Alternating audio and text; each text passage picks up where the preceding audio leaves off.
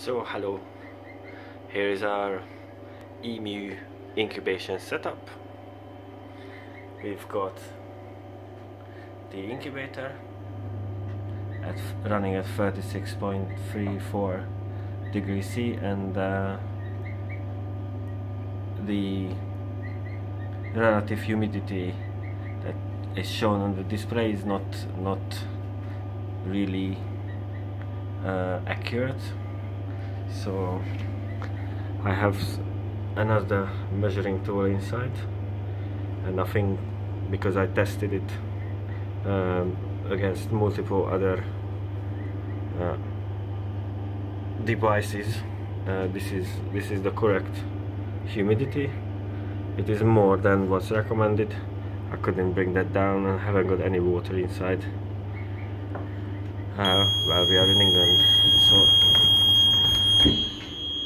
that would be the noise if your temperature wasn't staying at the set level. So that's like a warning, but we are at 36.2. it was going to go up to 36.4, and that's the right temperature. I had it higher before, but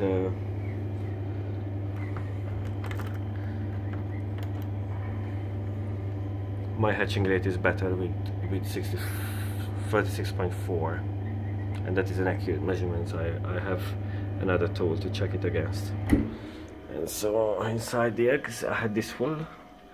These are the ones that remain. I will talk about the success rate later on, but it's the first time. I'm a first timer, so difficult to talk about success rate, but I feel quite successful. So on the last day, 51st day, I moved the eggs over to this other machine, which is a hatching machine or hatcher. Basically it's set to a bit lower temperature, 35.6, and so I just leave the eggs in there until